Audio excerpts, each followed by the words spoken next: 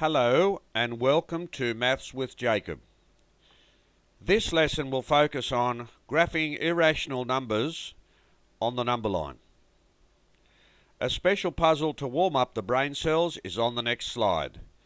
The answer will be given at the end. Enjoy. What is the meaning of the following? Good luck with it and see how you go. If you would like to subscribe now, please do so here. Otherwise, you can subscribe at the end. Irrational numbers. We saw in an earlier video that irrational numbers do not have an exact value. That is, they don't have an exact rational value. In order to find their position on a number line, we need to go through a very special process involving the right angle triangle and some construction work. Now here is the diagram we're going to use. Let's see what it involves. In this diagram, we have drawn a right angle triangle with base 1 and height 1. So the red line is the square root of 2. So using Pythagoras Theorem, you can find the length of this red line and it will be the square root of 2. We place our compass point on 0. So we get a compass, place the sharp point on 0, open it to the length of the hypotenuse and draw the dotted line till it hits the number line. So with the point on 0, open the compass to this length, draw this dotted line here, and here it is. This point P is the square root of 2. We have found its position. Finding the square root of 5 on a number line. If we look carefully at the graph below, we can see how to find the position of the square root of 5 on the number line.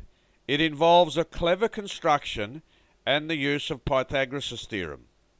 So we have a right angle triangle, the base is 2 units, and the height is 1 unit.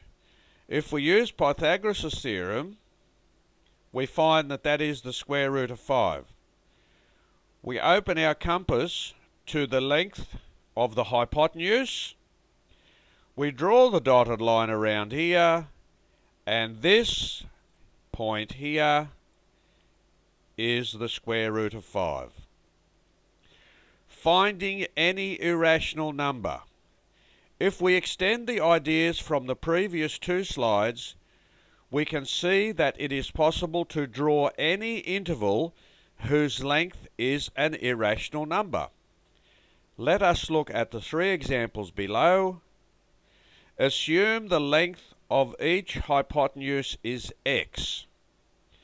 Now, if we start off with a right angle triangle, 3 units for the base and 1 unit for the height. If we use Pythagoras Theorem, which is very straightforward, remember x is the length of the hypotenuse. So x squared equals 1 squared plus 3 squared. X squared equals 10, so x is the square root of 10. So this hypotenuse is the square root of 10. And that's how you draw that length. In a similar fashion, if we have a right angle triangle with a base of 5 and a height of 2, we go through Pythagoras Theorem and we find that the hypotenuse is the square root of 29. So that's an irrational number. And finally, if we have a right angle triangle with a base of 6 and a height of 3, we go through Pythagoras Theorem and we find that the length of the hypotenuse is the square root of 45, and that's an irrational number. So if you have any irrational number at all, you can always construct a right angle triangle and draw the length of that interval. Here is a quick quiz to help you with your understanding, and if you need any further help, please check with the video. What is the meaning of the following? Be inspired. Look at that letter there. And I've given you a little hint there as to why that is the answer.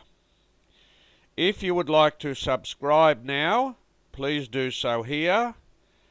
Otherwise, you can subscribe at the end.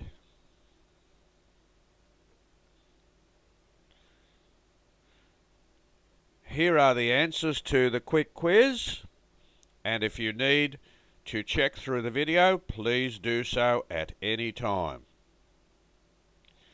If you enjoyed this video, please subscribe on the next slide and you will receive a notification as to when the next video is available.